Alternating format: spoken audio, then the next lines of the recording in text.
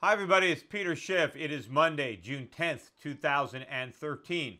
On Friday, we got the highly anticipated non-farm payrolls number for May.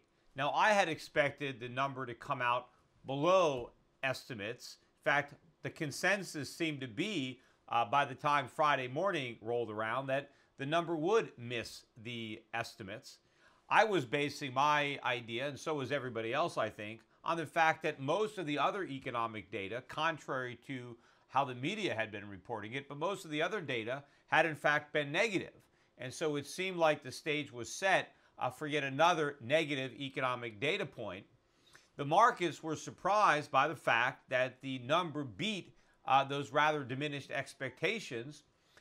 The estimate was for 165,000 jobs to be created, and there was 175,000 jobs. The markets reacted positively. The Dow Jones ended up about 200 points by the end of the day. The media spin in general was that it was positive economic news that lifted the stock market. In fact, I think the main reason the stock market rallied, other than breathing a sigh of relief that the data wasn't even worse. After all, when you lower expectations, it's not that hard to exceed the reduced estimates. But I think the real reason the market rallied was because the data was not strong enough to cause the Fed to taper back from its quantitative easing. In fact, 175,000 jobs created is not a strong number, not at all, especially when you look beneath the surface, which generally, the devil is in the details when it comes to these job reports. First of all, they revised down the last 2 months by about 12,000. So if you take that into account, we didn't really beat the estimates. We pretty much, came in right in line with estimates. In fact, it's my opinion that when next month rolls around, they're going to revise this month downward. So I don't know how many jobs we created in the month of May. We might find out that we missed estimates after all, but by then the market will now be focusing on the June number. But again, if you look at the details, we actually lost 8,000 manufacturing jobs in May. That's the third consecutive month where we lost manufacturing jobs. We lost 9,000 the month before. The jobs that we are creating are concentrated in the service sector. I think it was leisure and hospitality, hotels. That's where number one was. You got restaurants, retail services. Remember, here you have a lot of companies that have to hire more part-time workers because they're laying off some of their full-time workers because of Obamacare. And the jobs that we're destroying, the goods-producing jobs, help us export. They're higher-paying jobs. We're replacing those jobs with lower-paying goods-consuming jobs that actually worsen the trade deficit.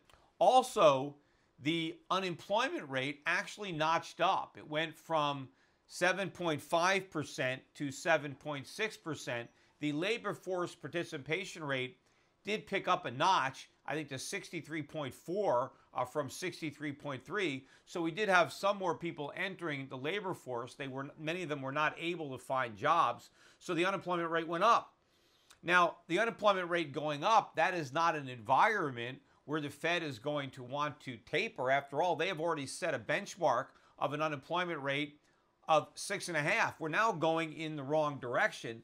Maybe this is the start of a trend. But if you listen to all the reports in the media, this was a great jobs report. No, it wasn't. It wasn't as awful as some people had been expecting, but it wasn't good. And it doesn't mean the Fed is going to step away from its money printing, its quantitative easing. Of course, that's what it should do, because that monetary policy is preventing a legitimate recovery where we have sustainable jobs that actually produce stuff that we need. We're not going to get a real recovery as long as the Fed is in there stimulating, but there is no indication that it's going to stop. I think the interesting action, though, was in the currency markets and in the bond market. The dollar failed to rally at all on this news. In fact, the dollar had fallen sharply the day before. I think it went down about a 4-month low against the euro, and it barely gained any of those losses back on on Friday. If this really was a strong report, you would have expected a rise in the dollar, especially given the big drop in the dollar the day before. That didn't happen. But also the bond market. The bond market continued to sell off. In fact, the bond market is now making 52-week lows. As I'm speaking, yields have risen to a one-year high. So even though the data came out in such a way that should have been friendly to the bond market, especially considering that the bond market had already sold off so much in the prior weeks, you might have expected the bond market to rally on an economic data point that would show that the Fed was not about to stop buying bonds, but instead the bond market sold off more. So to me, this could be the beginning of something much bigger, the bursting of the bond bubble. In fact, I read an article today from Bloomberg in which they were trying to, they were looking at the bond market kind of as a puzzle, because they were saying that the bond market is falling, interest rates are rising, despite the fact that there's no inflation, and they were trying to look back in history to find out the last time that interest rates were rising when there was no inflation. Now, I kind of laugh, because how do they know there's no inflation? Why? Because the CPI says there's no inflation? When I've been talking for years about the fact that government measures of inflation are inaccurate, people that criticize me will often point to the bond market, and they'll say, well, Peter Schiff, he thinks there's no inflation, but he thinks there's inflation, but the bond market is showing no inflation. After all, yields are really low. Now, I would always counter by talking about all the manipulation in the bond market, all the government buying that is distorting it. But nevertheless, they would take refuge in low interest rates to prove that I was wrong and that there really wasn't any inflation. Well, now that interest rates are rising, they don't want to say, well, maybe there's some inflation. Maybe the bond market is sensing inflation, and that's why rates are rising. They're trying to make excuses. They're saying, well, the bond market is falling and rates are rising even though there's no inflation. Well, what is it? You can't have, your cake and eat it too. If you're going to claim that low interest rates prove there's no inflation, then if interest rates are rising, you have to concede that maybe it's because so are inflation expectations. And what I think the bond market may be saying is they're not afraid of the Fed tapering off QE. What the bond market fears is that they don't taper, that they keep on printing money to buy bonds, because that's what's going to generate the inflation that erodes away the value of the bond market. And in fact, if the dollar is weakening, that would be for the same reason. It's not that the economy is strengthening, but that the strength is artificial, coming from money printing, and therefore it's destructive to the real economy and the value of the dollar. That's why we're seeing both the dollar and the bond market fall in tandem.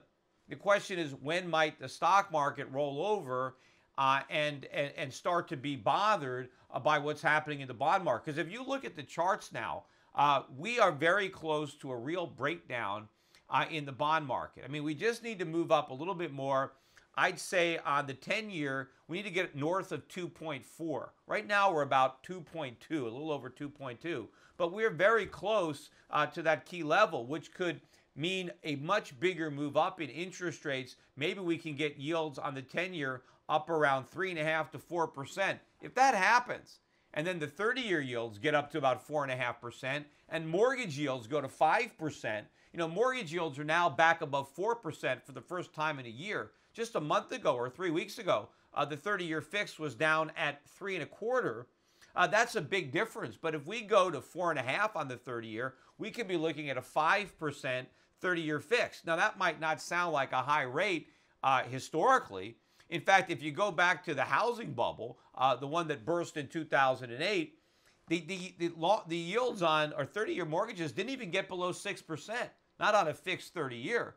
So even at 5%, you would have a 30-year fix lower than it was at any point during the housing bubble, but it's still much higher than it's been.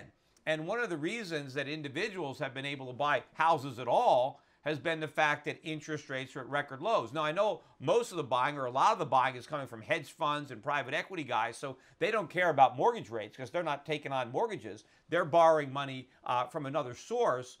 But the end buyer, to whom a lot of these hedge funds are hoping to unload their properties, they need to be able to get a mortgage. And the more expensive that money is, the less they can afford to pay for their house. So we'll see how much longer the stock market can ignore the prospect of rising interest rates and the prospect that interest rates are not rising because the market is worried about the Fed tapering. Because I think the economic data shows that they're not going to do that. In fact, I think there was one Fed official that was out there saying that he thought that we needed 200,000 jobs a month created for 4 consecutive months as proof that the stimulus was working. I don't know if we've had 1 month of 200,000 jobs during the Obama term. I mean, maybe there was, but certainly we were 4 in a row. We're not even close to that. So I think that there's something else going on in the bond market other than worrying about the Fed pulling back. Because what is the Fed going to do if interest rates really start to move up? If the bond market breaks down and yields start to rise the way I described, what's the Fed going to do? Is the Fed going to do nothing and allow the recovery to reverse? Because that's what would happen with rising rates. Or are they going to increase the size of their monthly QE? Because $85 billion a month isn't enough. If a lot of the private money that's in bonds right now tries to exit because they'd rather be in the stock market or because they fear inflation, whatever the reason is, $85 billion a month isn't going to be enough to stop the market from falling. The Fed is going to have to up the size of its monthly QE. But when it does that, it exposes itself. It lets people know the predicament it's in. It loses a lot of credibility if the Fed immediately has to print more money, because just talking about maybe tapering at some point in the future causes interest rates to rise, and that forces the Fed to now be easing when it's promising to tighten. Although, tapering isn't even tightening. If they're talking about taking your monthly QE down from 85 billion to 75 billion or 65 billion, you're still having expansionary monetary policy. The Fed's balance sheet is still growing. You're still adding to it. You haven't actually started an exit strategy yet, because an exit strategy means the Fed has to sell the bonds it's been buying. But if the Fed ends up having to buy even more because simply talking about buying fewer bonds sends interest rates to a level that the economy can't withstand, then that exposes the flawed nature of the recovery. And I think that the Fed risks even more damage, even because it talked about potentially tightening, but then is forced to reverse in response to what the market is doing. In fact, talking about a reversal, I just read a story today that Standard & Poor's, and they're the one rating agency, or the one major rating agency, I should say, that downgraded U.S. Treasury debt from AAA to AA+. Well, today they revised upward their outlook for U.S. debt from negative to neutral. When it had a negative outlook, it meant that the next move was likely to be another downgrade to a lower notch. Now that they have revised that to neutral, they're telling the markets that they don't think that they're going to have to do another downgrade. Maybe the next thing they'll do is come out and upgrade again to positive and maybe get the credit rating back up to a AAA. The question is, why is S&P doing this? Because as far as I can tell, all of the fundamentals that caused the original downgrade have gotten worse. The U.S. government has more debt now than it did then, and interest rates are now rising, making that debt more expensive to finance. We've also done nothing about all of the structural problems that S&P noted when they originally downgraded. We haven't had any entitlement reform.